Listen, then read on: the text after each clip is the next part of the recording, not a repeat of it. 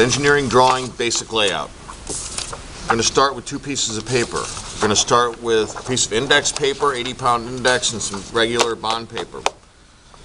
Tap the 2 together. This is a drawing board. We're going to put our T-square on here. We're going to line the black edge up with the bottom. Take this, curl this corners under a little bit, just up a little bit so that it doesn't hit on, slide underneath the plastic edge. T-square tight against the left on the hook. Take your pieces of tape when it's aligned and tape at a 45-degree angle up at the top like this. Okay, it's also a good idea before you actually begin your drawing, put the T-square on here, slide this down, and look to make sure that it's lined up straight. If it's not lined up straight here, everything you draw is going to be incorrect. Okay, we've got some basic tools we're going to use. We're going to use architect's scale. I've got some regular number 2 pencils. I've got a mechanical pencil. I've got a 30, 60, 90 triangle and a 45-degree triangle. We're not going to be using the 45 today. We will be using the other one in a little bit. Okay, get all of our stuff cleared out of the way. We're going to begin by laying out our border and title block.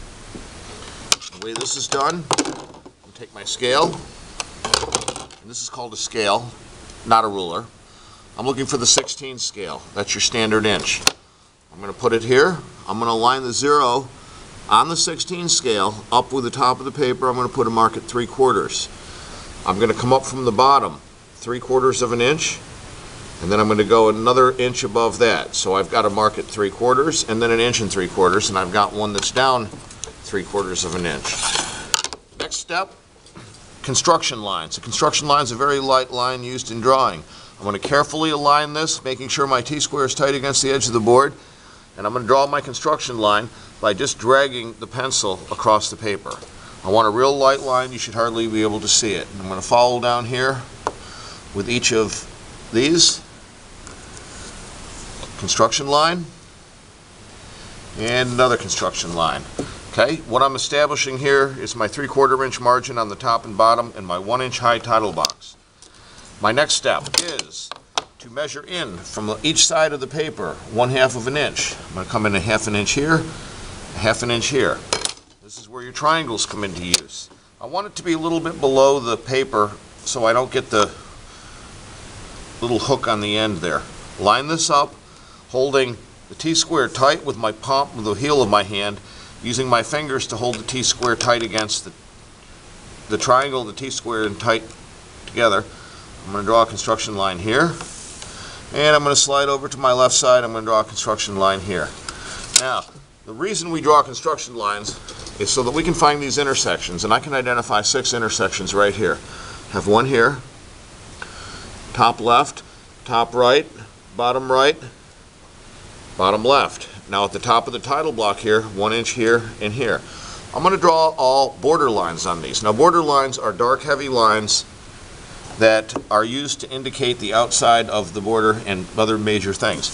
I always like to start at the top and work my way down so that I don't drag the T-square across where I've already drawn and smudge the paper.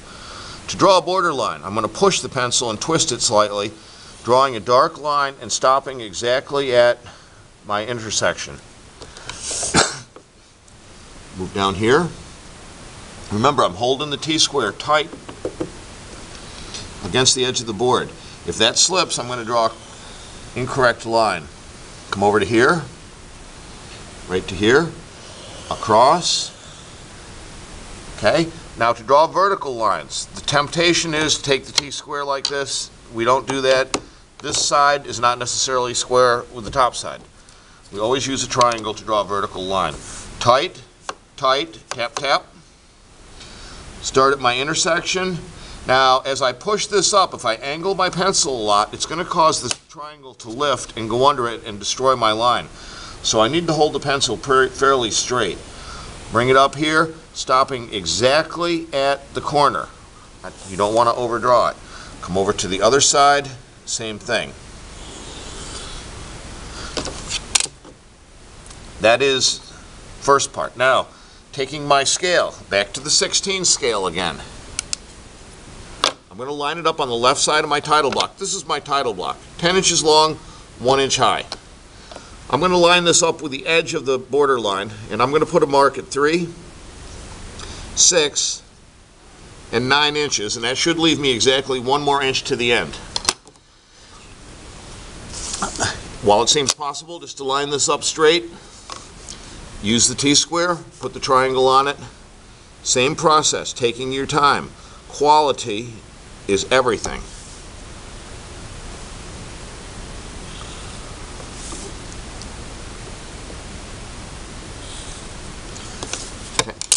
This is the border lines that we're drawing.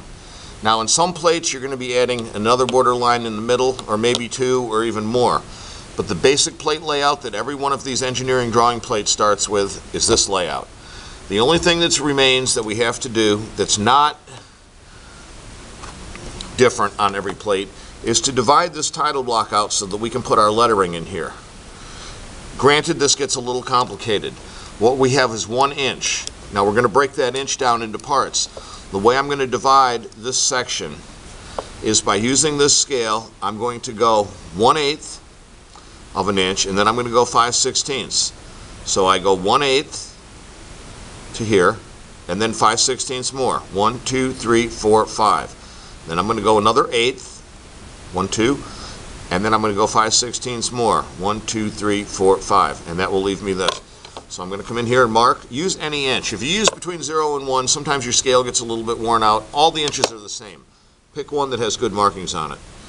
Right here, I'm going to go 1/8, 5/16, 1/8, 5/16, and I'm going to put my measurement marks here. When you're making measurement marks, try and keep them light. Now these 4 lines, I'm going to draw horizontal construction lines. Remember, using the weight of the pencil. I really don't want the lines to show except to guide me when I do my lettering. Across here, here, and here. Now, this leaves this section out. Now, what's going to go in this section is my lettering, and this is why it's important to practice lettering first. I'm going to be writing the name of the school in here and the city, and the school is Salem Middle School. I'm going to take my time, and I'm going to use 3 seconds about to make each letter, using downward motions and precise movements. Pull the M's down to the middle.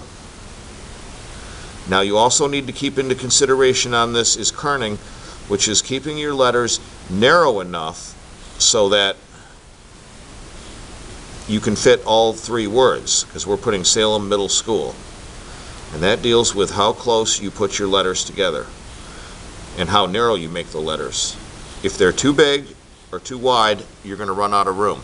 Okay, we've got Salem Middle School, and then we're going to put our city, which is Virginia Beach.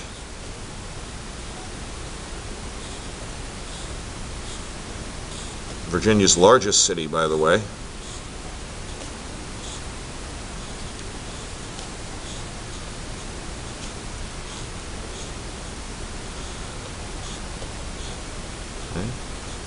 This is how we're going to put this. The second box is going to have the name of the plate we're going to do, and this is going to be P1, plate 1, and this is a lettering exercise.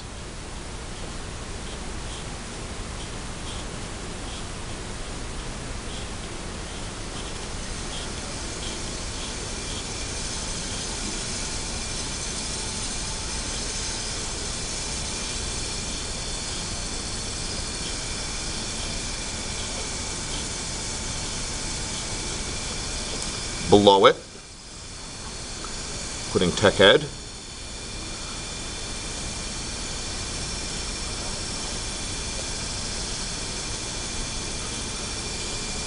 And ENGDRAW, which is our abbreviation for engineering drawing.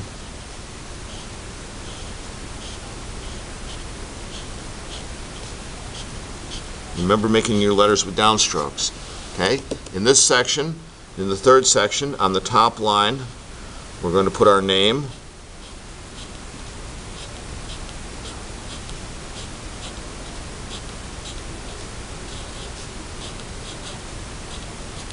And we're going to put the date, the month, and the year. So since this is the 2nd day of February, we'll be using that.